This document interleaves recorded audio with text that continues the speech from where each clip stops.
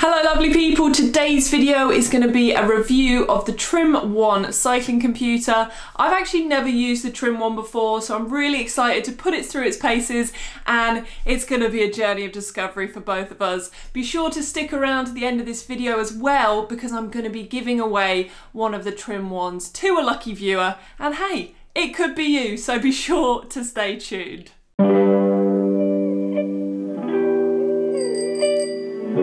So you might not have heard of the Trimm One cycling computer, so let me run you through their backstory. Trimm is actually a Korean company, and they saw a gap in the market for elegantly designed and an unbeatable battery life in a cycling computer. I mean, I personally absolutely hate it when my cycling computer dies before a ride, because, I mean, if it's not on Strava, did it even happen?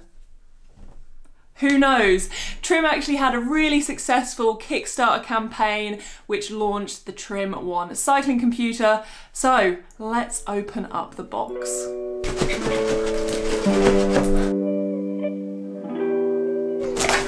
Let's have a look. So here is the computer.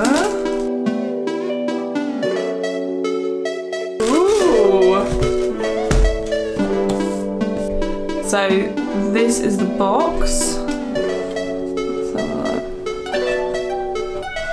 Ooh, look at that. So the first impressions, it's super duper lightweight. I can't remember exactly, but it's about 60 grams for this computer. So considerably lighter than other competitors. The screen is really large. I'm just gonna get some nice close-up of me peeling this.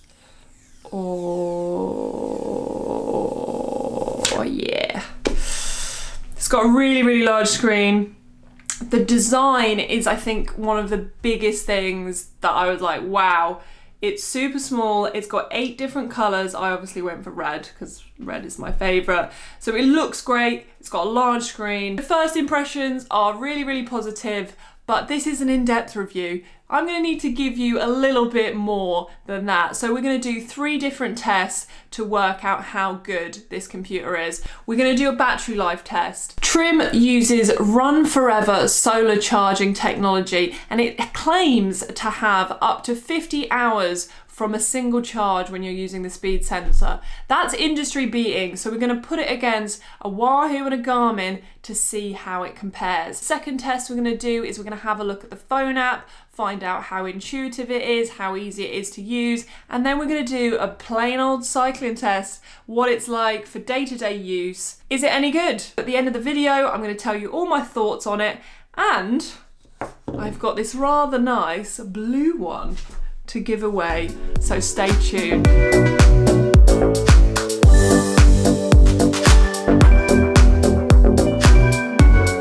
Okay, so this is the battery life test. As you can see, I currently have 3 computers all loaded up with the same route. So we're basically, the idea is we're going to ride probably about an hour, 20-30k or something, and we're going to see how much battery we use in an hour and compare them across all the computers to see which one wins. Let's go.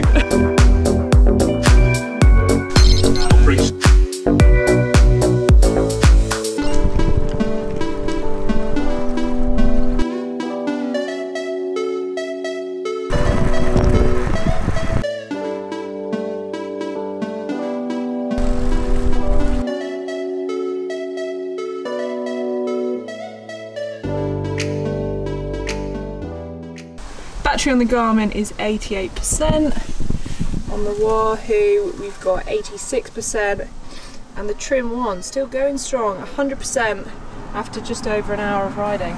Really interesting results then, the Trimm One coming out on top. That's really surprised me that it's not lost any charge. I was expecting it to lose at least a couple of percent. It's a pass for the Trimm One on the battery life test. On to test number 2.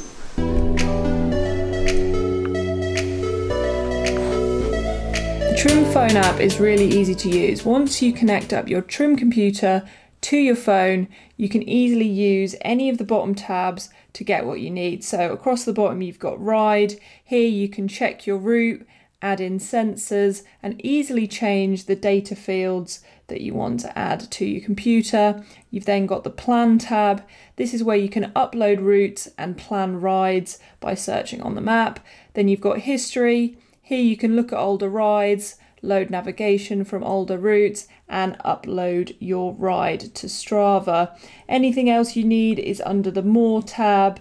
You can download maps offline. So the phone app looks pretty good. And when you're out riding, it is pretty easy to use. You can also load in a GPX route by going to Plan, pressing these three little buttons, importing a GPX, which you can just email to yourself. I get my GPX files by making a route on Strava and exporting them. And then when you press play, it's going to start your route. But there you go, the route is now loaded in.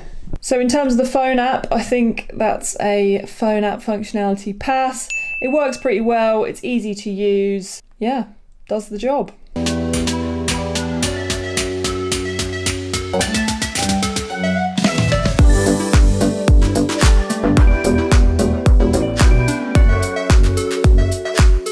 I really enjoyed using the Trimm One out on a few training rides. The screen is really, really good. One of my favourite things has to be this little icon on the left that gives you where you have to turn and counts you down in meters to that turn. Really, really useful.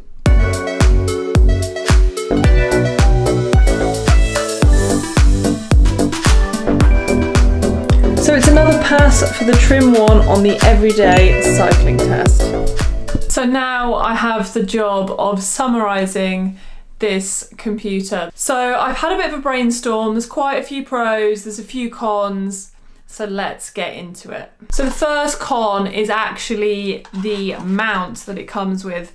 The Trimm One I think is pretty sleek, but the mount that it comes with seems cheap compared to the computer. I mean, it still works fine, and if you've got round bars, this is all good, but I actually couldn't use this because I've got the aero bars, which brings me on to another one of the cons. There isn't any adaptation to the mounts for aero bars and for the solar charging unit as well. It's a bit of a stretch because the mount is actually designed for round bars. Also, the buttons aren't labelled. So with a Garmin, a Wahoo, you have your lap button, your pause button, whereas when I first started using this computer, it wasn't like straight away I got it. That being said, once I had a look in the manual, it was quite easy to work out how to use this, but I just found that it wasn't as intuitive as its competitors. The only other thing with this then is that you can't really get much functionality with this computer without using the phone app. All you can do with the standalone computer is start, stop, and scroll through the pages. To actually change anything, you have to have the Trimm app, which might not be a problem, but it's definitely worth mentioning. Another thing with this is that you can't load workouts into this, you can't do live Strava segments, and you can't integrate any other apps such as Komoot for doing your routes. You have to use the Trimm app to do your routes, but you can import GPX files. So on to the pros. So for me, the biggest selling points are the design aesthetic. It's very smartphone-esque, I would say, the design. I think it looks really good and I like the colour options. And then you also have the battery life. As we saw in the battery life test, it massively outperformed the Wahoo and the Garmin. And you can imagine that if you were someone who was a touring cyclist, or you're an endurance rider, then this is going to be a really huge selling point for you. I found the phone app really good and simple to use. It's easy to add sensors, it's easy to plan routes. You can actually go into the plan part of the app and select waypoints on a map and create your own custom route without having to use things like Strava or Map My Ride or Komoot. You can just do it all in the app, which I really liked. For example, if you're just going to a set location to meet someone, that would be really helpful. I also liked the navigation prompts on this when you did use the Trimm's navigation. It came up and it would say, you know, 300 meters right turn in like a little square. And I think that's really good because with Wahoo and Garmin, it doesn't actually prompt you with when you need to turn. It just shows you lines on a map, which can occasionally get confusing if you've got a lot of roads.